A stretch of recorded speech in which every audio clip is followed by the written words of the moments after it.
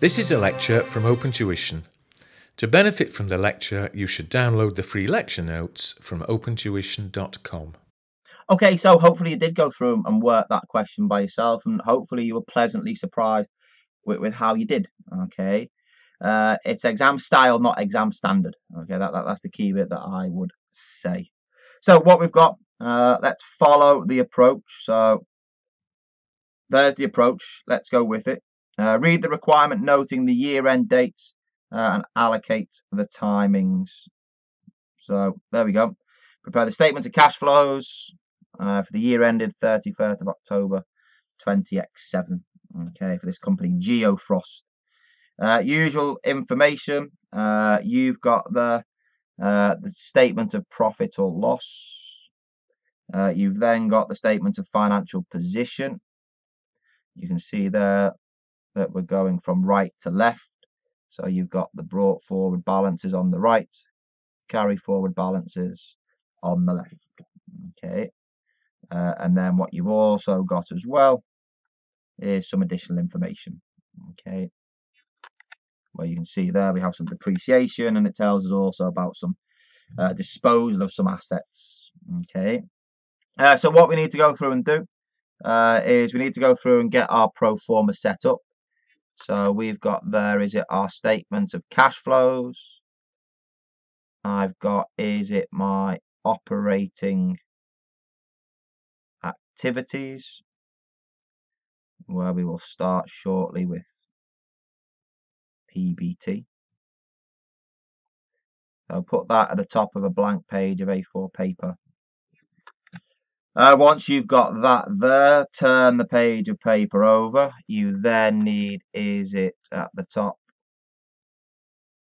your investing activities.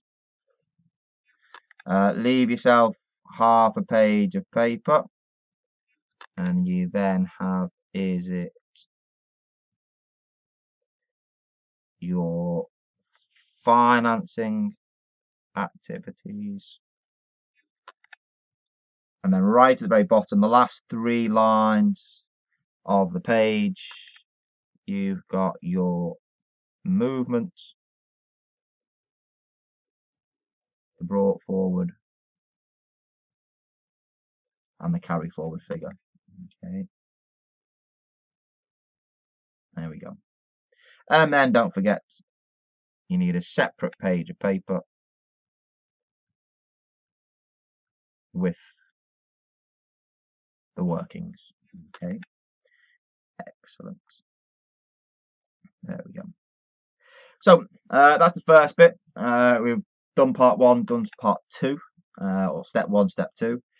Step 3 is to go through there and look at the cash balance and the overdraft balance. So you can see there we've got a cash balance of 1063 and 2045. Quick look down, there's a bank overdraft balance, is it there, of 1230 and 429. Okay, there are no cash equivalents here. So within my workings, you can do it in bracketed workings, it's up to you. But what you've got there, I think it's just a bit safer. Just draw it up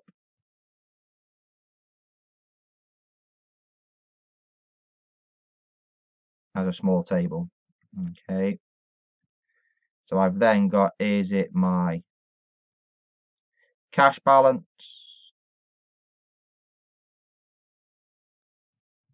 and my overdraft as well. So the cash balance, let's get this correct. Is it 2045 this year, and last year was 1063. This year's overdraft is 1230. Last year's it was 429.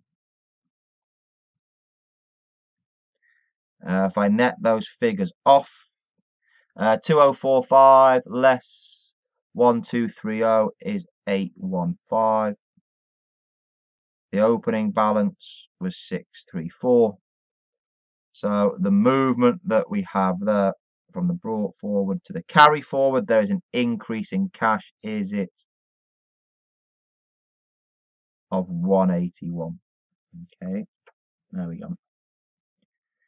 So I can slot that in. The movement is 181. Brought forward 634. And carry forward, is it there? 815.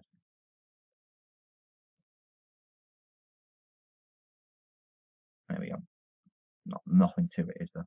Okay.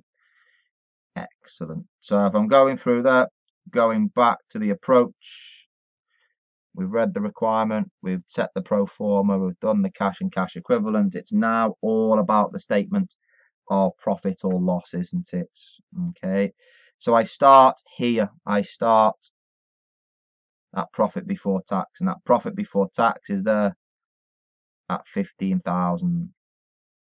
So PBT 15,000. Once I've started at PBT, I then look up to see my finance costs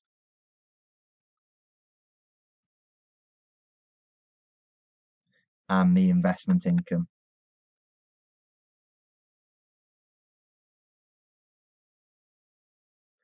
Finance cost is 400, so that will need to be added back on.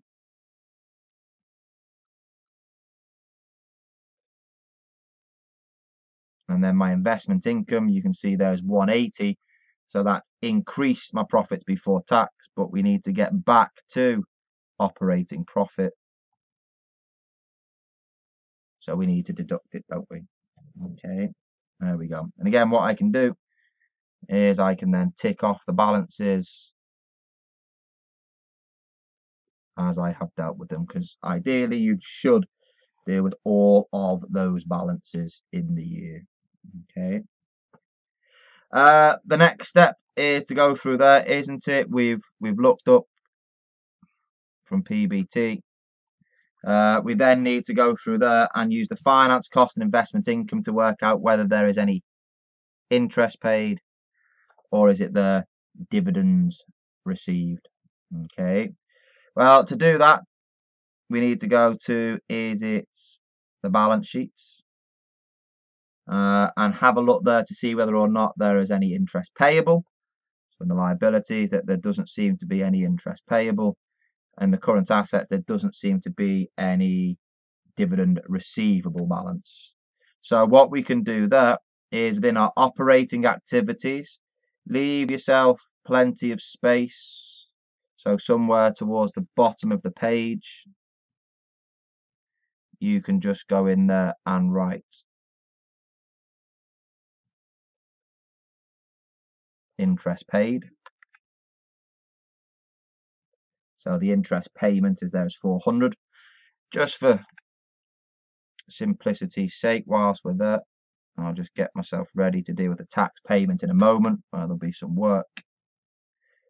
But then what you've got as well, don't forget, you've got, is it your investment activities? You have there, is it as well?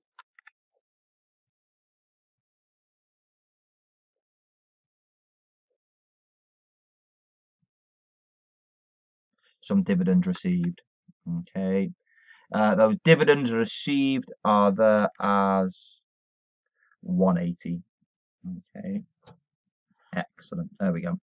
So we're not doing too badly, are we? We're getting there slowly but surely. Okay.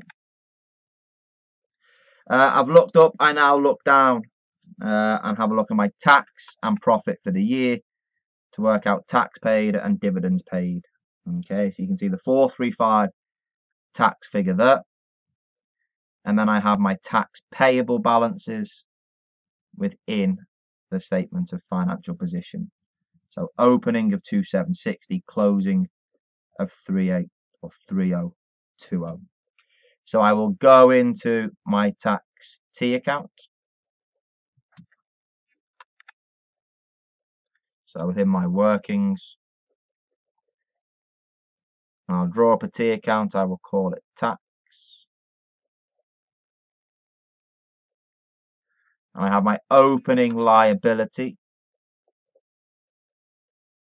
at 2760 on the credit side. My closing at 3020 on the debit, ready to bring forward on the credit side. And then don't forget there, I've got my figure from the statement of profit or loss, which is 4350. Debit the expense, credit the liability. Okay. If I total that up and balance off the account, I've got 7110 on the right, 7110 on the left. And I put in a balancing figure. That balancing figure is 4090. That's whereby I've credited bank, debited my tax payable, so I paid my tax bill, and this year I've paid 4090. Okay, so that payment of 4090, can I find where it is? So it's on the first page of my answer, just below my interest paid. 4090. Okay, excellent. So we've got the tax. I've dealt with the tax. The profit for the year is that there at 10,650. I need the profit for the year to work out my dividend paid. So again, I can go into the workings there, draw up a T account. That T account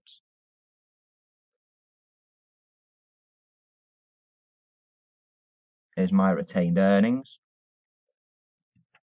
I need my opening retained earnings on the credit side, closing on the debit. So remember, both of those are going to come from the SFP.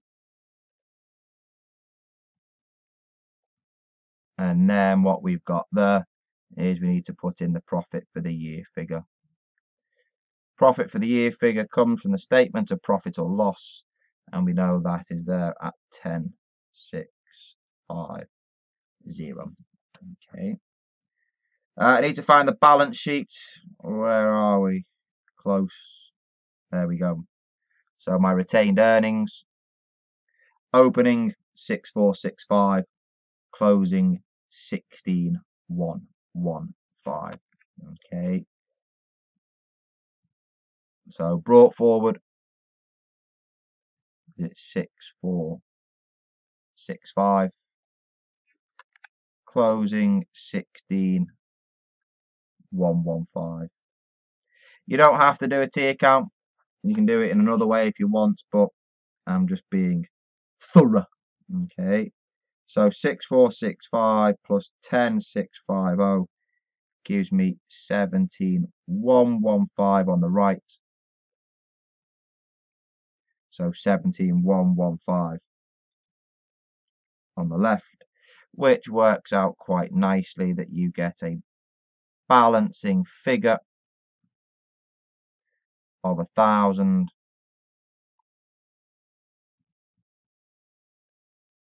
And that's the dividend paid as you've credited the bank and debited your retained earnings. So now I just need to find my dividend paid. So I'm going to put that within my financing activities.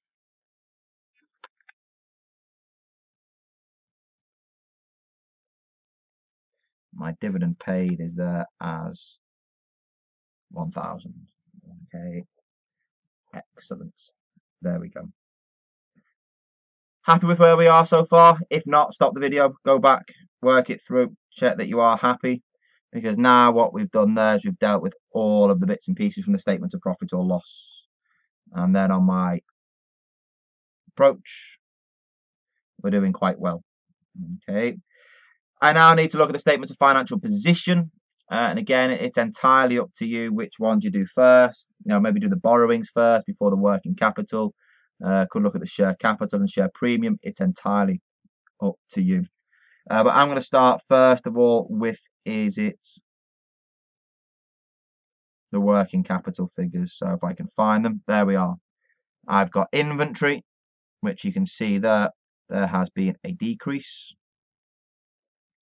Receivables, there has been an increase. And then in my payables, there has been an increase. Okay. So what have we got? Well, let's go into my operating activities. So PBT, finance costs, investment income. What have we got? We've got, was it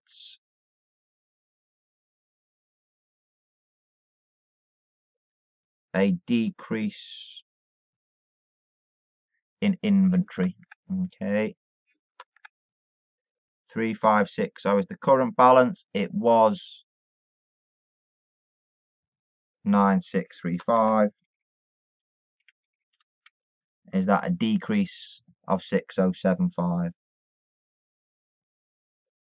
A decrease in inventory is a good thing, because it means we've sold more inventory and therefore we've got the cash in quicker. So that's a cash inflow effectively. We then had, was it an increase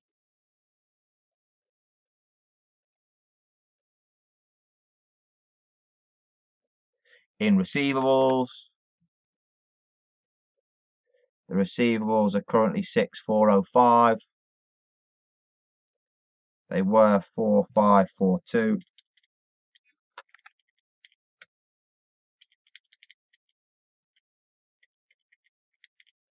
Is that the increase of 1863? Okay. If receivables have increased, it means we've not collected the cash in, so therefore we have less cash. There is then finally an increase in our payables. The payables are now at 7562. They were at 4364. So 7562 less 4364. There's an increase in payables. Is it of 3198? If the payables have gone up, you've not spent that money, have you? You've kept it back by not paying your supplier. So therefore, that's an increase, a positive effect on the cash balance, isn't it? Okay. Excellent. So if I go back into my statement of financial position, bits and pieces slowly begin to get ticked off. Good figures, I think, to get now would be on the loan. If you look at the loan, there's been a reduction in the loan, hasn't there? So there's a repayment of your borrowings. So if I go there into my financing activities, in my financing activities, there's been a repayment of your borrowings. The borrowings are now at, I think the repayment comes to, is it 2,300? Because what you've got there is that they are now 8,000 when they were 10,300. So there's a reduction, is it there, 2,300. The other one that you've got as well is my ordinary share capital. You can see there's been an increase in share capital. So based upon that increase in share capital, there must therefore be some proceeds from the issue of shares. What are those proceeds? Well, the share capital is now currently at 19,365. The opening figure was 17,496. Does that go through there and give me 1863? 469. Okay, excellent. There we go. How are we getting on? Pretty well, I think. I've dealt with all my liabilities, I've dealt with all my equity, I've dealt with all my current assets. The only thing that is left is the challenging bit at the end, which is here my assets and my non-current assets. So not just PPE, given that we've got some dividends received in there, there must be some investments. But let's just look at the overall movement on non-current assets figure. Okay. So what have we got? We've got the opening and closing balances. So it's like an incomplete records question, whereby we draw up a T account and we'll call it non-current assets. The brought forward is on the debit side, so is that there at 26574. The carry forward is at 43282. Okay. We need to work out what the balancing figure is. Okay. Are we given any clues? We're told the depreciation is 4,658,000. So first of all, let's get the easier marks there and go into our operating activities. Depreciation is a non-cash item, so we can add that back in. Is that at 4,658? And then don't forget as well to update our T account.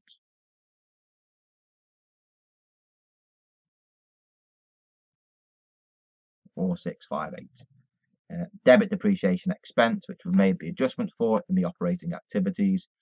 Credit your non-current assets or your accumulated depreciation. What have we then got as other information? So I've dealt with part 1. Part 2, assets with a carrying value of 1974 were disposed of at a profit of 720.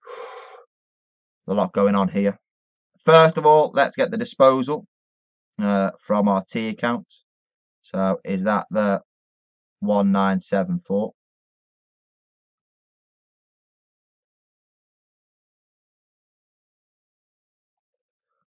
We were also told as well that there was a profit.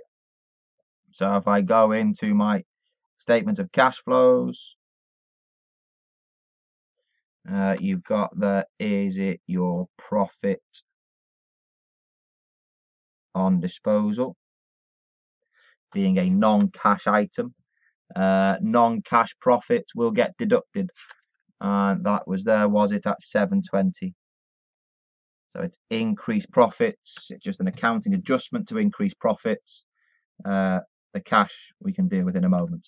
Okay, so we need to remove that profit figure. It is non-cash affecting. But we've dealt with the profit disposed of. We've dealt with the carrying value. We just need to be careful, because in my investing activities, we have the purchase of, I'll say PPE. And the question says non-current asset, doesn't it? Who cares? And then you've also got the sale of PPE. So what we've got there in terms of my PPE workings, I can balance off the non-current assets T account. So if you total it up on the right, 4,658 plus 1974 plus gives me the 49914. 49914. If I put in my balancing figure,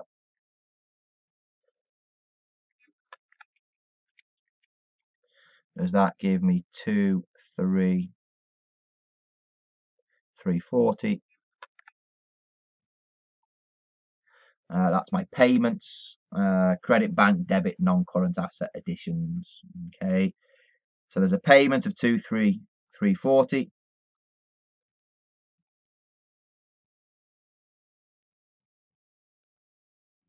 And then we need to look at the sale of PPE, okay? Because what you've got there is, if we go back and just look at it as a working, remember,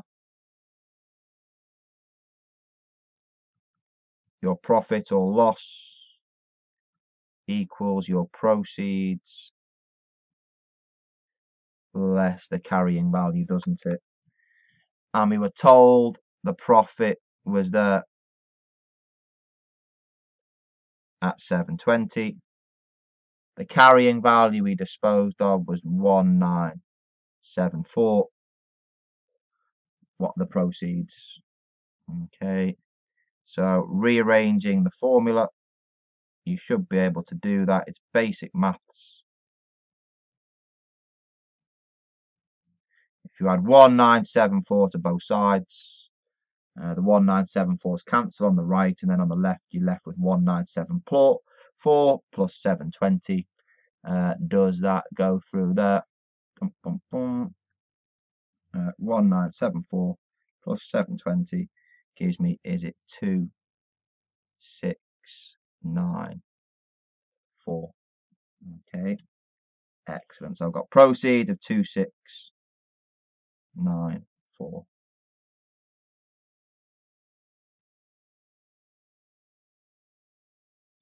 I think I've dealt with everything. I can just balance everything up now and say a little prayer, and it all works.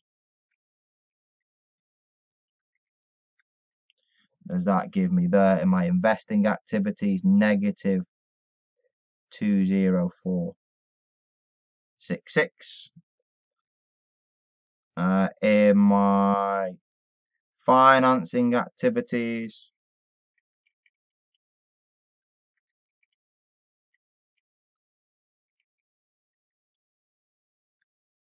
is that 1431?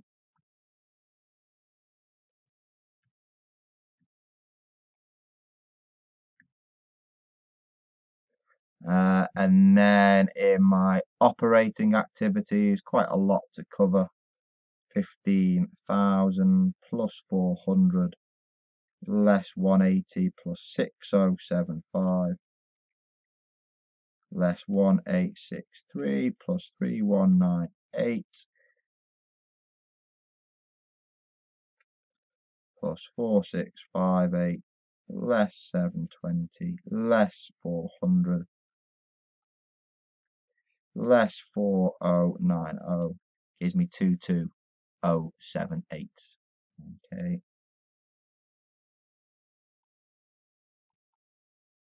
If I then go through and take, is it's 22078,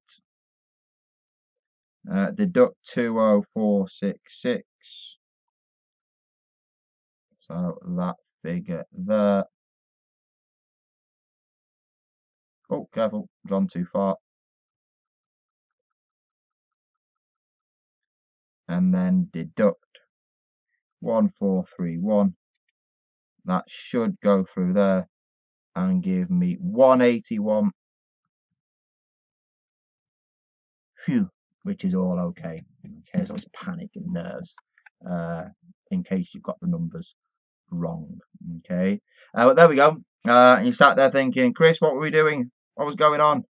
Well, what we were doing is using a statement of cash flows to go through there and address that approach.